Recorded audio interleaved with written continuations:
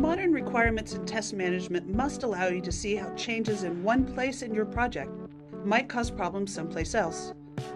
In Jama, you establish relationships between items to provide this traceability. Say we are trying to build a machine.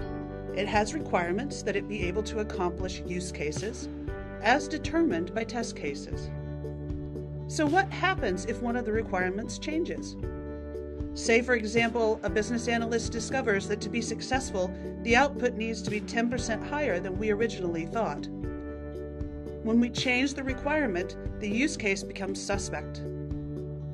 Likewise, when we update the use case, the test case needs to be reviewed.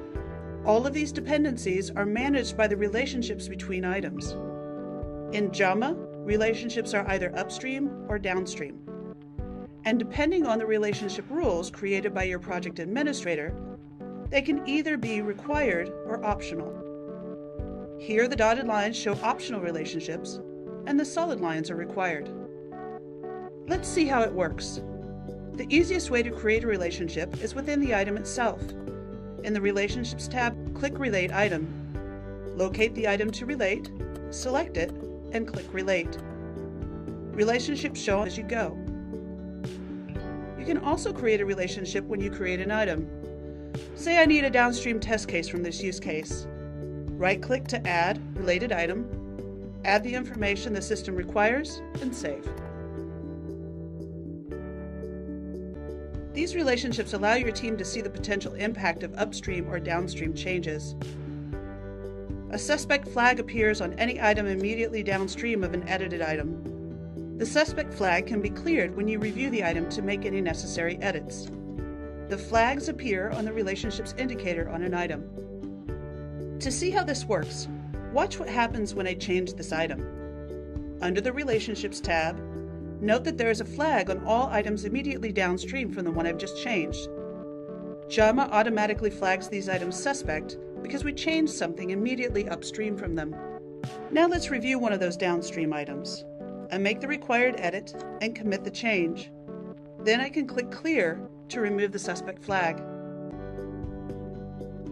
Jama only flags items one step downstream as suspect.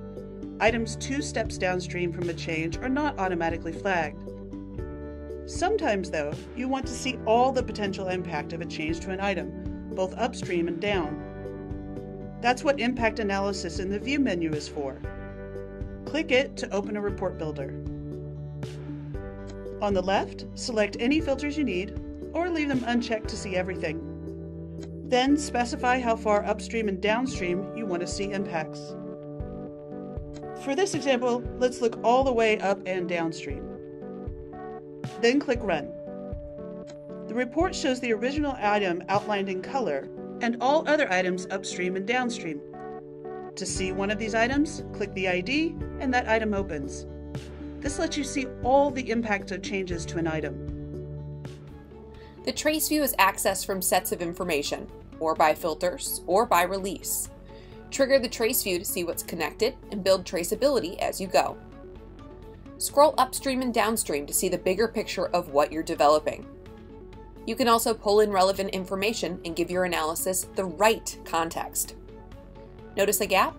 It's simple to build out meaningful relationships, whether it's through existing information or by creating new data. The trace view allows you to work with a shared view of the world.